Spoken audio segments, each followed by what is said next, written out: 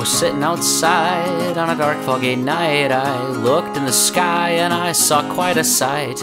I watched as a witch flew in past the moon. She landed by me on her old wooden broom.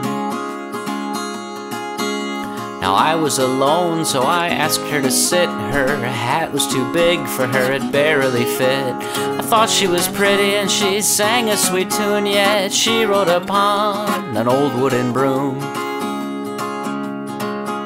I invited her in, she took my advice. She'd been here before, possibly twice. The first thing she saw was some dust in the room, but she cleaned it all up with her old wooden broom. She started some music and asked me to dance. I reached for her waist, it was my only chance. The song that we picked, it ended too soon, but we kept spinning round the old wooden broom. She took me outside, it was much colder now, and I saw a bead of sweat drip down from her brow. She was a princess, I must assume, 'cause she swept me away with the old wooden broom.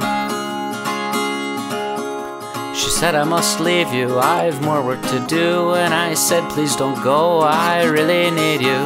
I saw a big flash and I heard a loud boom, and she flew away fast on her old wooden broom.